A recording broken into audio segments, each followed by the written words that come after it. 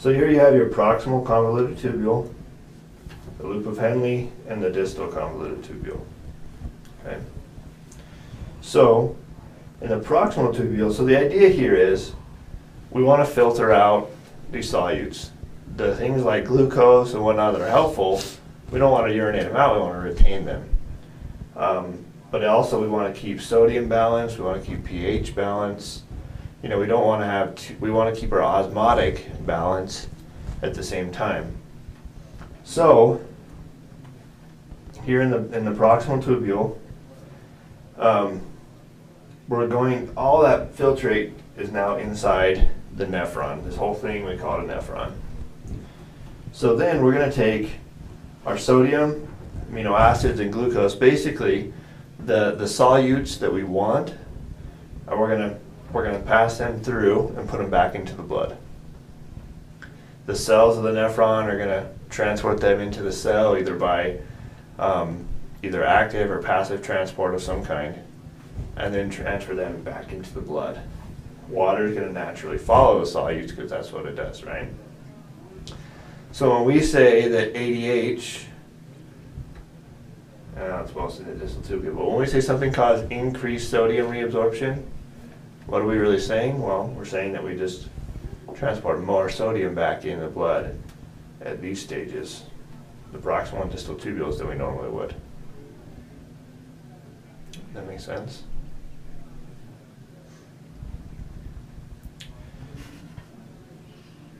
Okay, and so,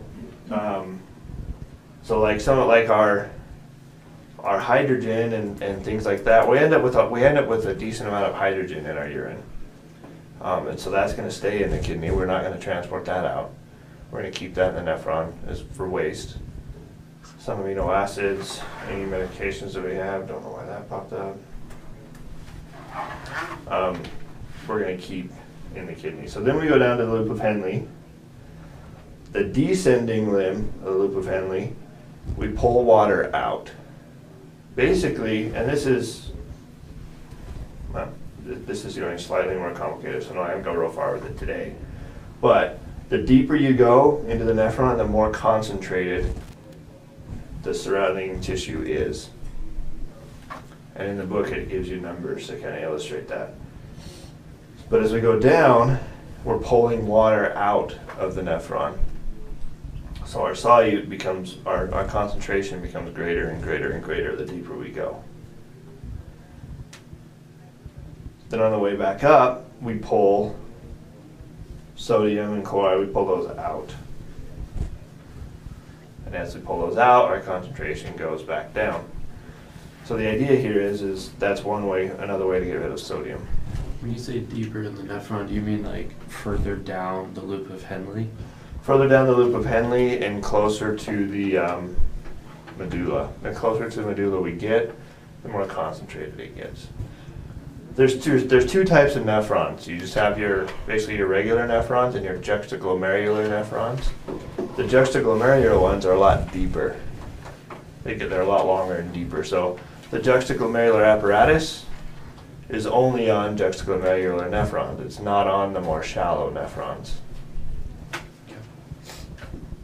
I think the way I keep that straight is I think of, I don't know, juxtaglomerular sounds to me like you're thrusting something. You're you're thrusting it deeper. You're juxting it deeper. However you want to think of it. But they're a lot longer. The loop of Henle is a lot longer on those. So anyway, we come back up, and we have more reabsorption of like bicarbonates and solutes. But this is also where we move from reabsorption into secretion. I was going to break these three up and I didn't, but oh well. So secretion is where we do active transport. So up to this point, basically everything has been it's been mainly passive types of transport. With secretion now, we're forcing hydrogen and we're forcing waste products. Really, I think of secretion as we're putting waste in. And so we're forcing waste products into the nephron. So we're literally pulling hydrogen out of the blood and actively putting it into the nephron. So then what we said, just secreted, that all collects into the, so secretion isn't necessary, it's not just urinating basically is what I'm getting at. It's also that active transport of waste. And then we put it all into the collecting duct and you have urine.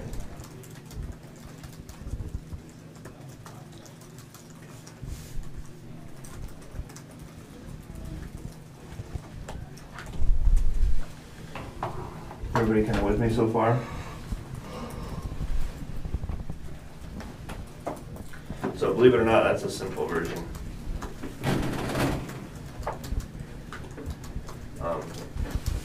So in the future, we'll talk about a little bit more like about ADH and aldosterone and exactly where they work in the kidney.